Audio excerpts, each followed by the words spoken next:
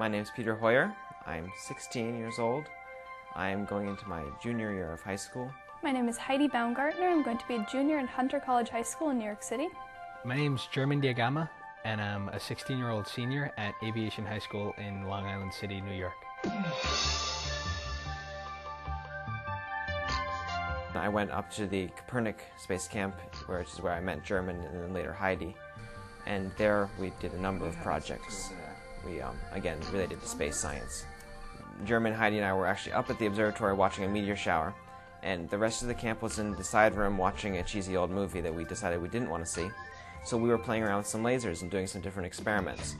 And we were sitting there, and we were thinking of different experiments we could do with the equipment we had on hand. And everything we thought of, we realized we needed more complicated apparatus for. Instead of using insulated wire, you use bare wire with insulating coils that radiates heat more easily. This would be so much easier if we had a particle accelerator. Think of all the cool things we could do with a particle accelerator. And we kind of laughed that off then. We were leafing through my particle physics notebook, and Peter noticed a diagram, and he jokingly said, we should build one of these.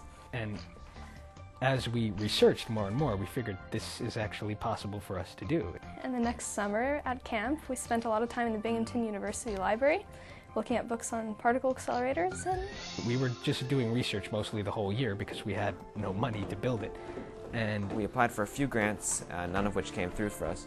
But then we eventually just decided to send out a big one letter, and one of those was to the American Institute of Physics. And they eventually passed that letter on down to JLab. I was actually really shocked, as I'm sure everybody else was. It's actually going to work. I didn't believe it at the beginning. For the JLab, Peter just said they would be willing to fund it. And I just kind of stood awestruck for 10 seconds and said, what? Now we have real help, we have parts, we have funding, and it's going to work out. JLab is an accelerator facility and lab down in Newport News, Virginia. In that case, shouldn't we not have fragmented magnets? That's a possibility. I don't know if they're going to have a C magnet that's the right size, because we have to have that 2.5-inch gap. They do have a big 12 giga-electron volt accelerator down there, which is very large. Our goal is to be the first teenagers to create antimatter, to produce and detect positrons or anti-electrons. So we designed our accelerator around that.